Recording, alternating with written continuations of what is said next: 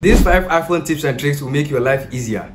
And guess what? The 5th tip is my favorite. So stick around and watch this video till the end. Without wasting my time, let's dive in. The next time you want to move multiple icons from one screen to another, don't move them one by one like this. Now do this instead. Hold and drag the first one and click the other icons you want to move. And move them all together like this. If you find a useful material online, you want to save it offline so that you can read it at any time, I've got a trick for you. First, take a screenshot of the page.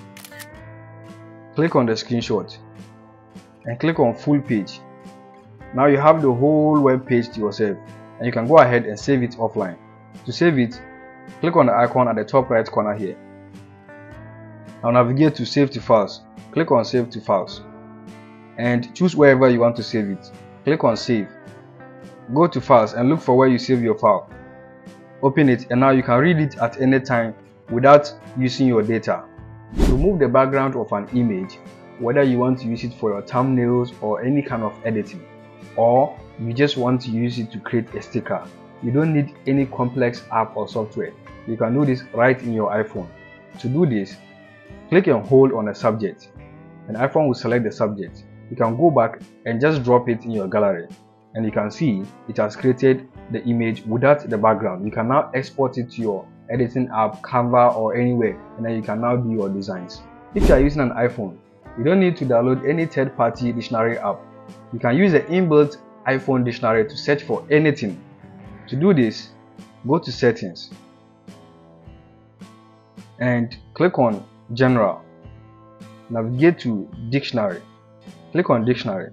You can see a lot of dictionaries here. You can see I've downloaded these ones. You can click on any dictionary of your choice. There are several languages. You can click on any dictionary of your choice and it will download it. You can see it's downloading. So now, each time you need to search for anything, you see this search bar down here. Click on it and let's search for something like, let's say Gen Z.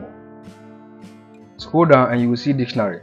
So you can see the dictionary here. iPhone screen these days are quite large and it's very difficult to use your one hand.